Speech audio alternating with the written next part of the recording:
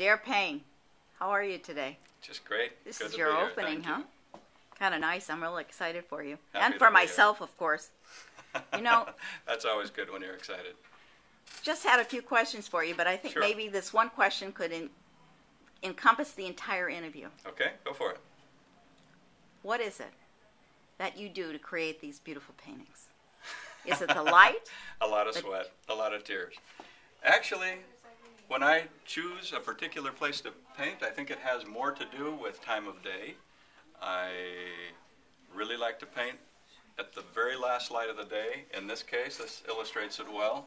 The smog of the Central Valley creates beautiful sunsets, the warmth in the air. As you can see, the shadows are long, deep, dark, and our highlights really have a lot of life, a lot of warmth, and that's what I look for. And consequently, when I scout looking for locations, exposure, and how the sun's going to be there is everything. Hope that answers your question.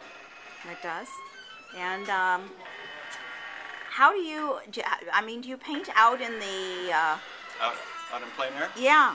I don't typically, and a couple reasons. Number one, I hate to be sweaty and flies in my face and sunburn at the end of the day. But more importantly, I really like to get the nuance of light, and I'm fascinated with detail, perhaps to a fault.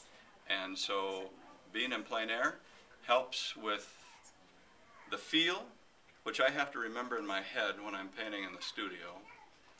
But I have a pretty good memory for the details that I pay attention to, and that allows me to rework an area till it's perfect. Whereas in plein air, you have 30 minutes to do the whole thing, and obviously this took a little longer than 30 minutes.